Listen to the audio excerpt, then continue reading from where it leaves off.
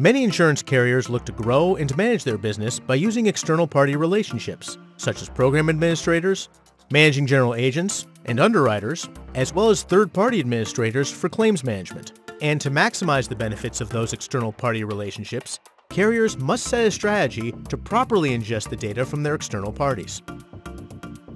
Since all data is not created equally, it presents challenges to insurance carriers who must deal with different sources.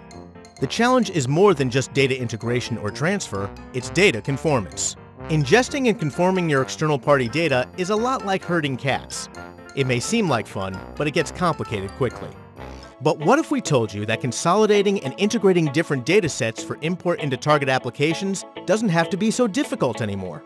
There's a way to process data from partners and make it available through an edited, accurate, integrated single repository that can be used for underwriting, claims, finance, actuarial, and management. It's MFX's External Party Integration Services, or EPI, led by Captain Conformance, who will show you how this service can simplify the process of onboarding your external party data. MFX's Captain Conformance works with insurance carriers and their external parties.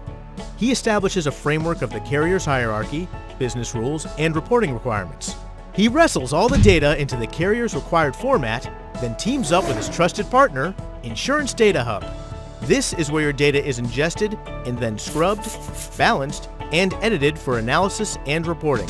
As a result, you now have the benefit of clean, accurate, consolidated data for downstream consumption, statutory reporting needs, and detailed data analysis of your partner relationships.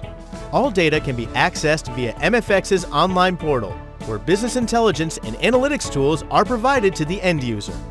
Thank you for viewing this video. We hope you join us soon for another episode of Solving the Challenges of Working with External Party Data.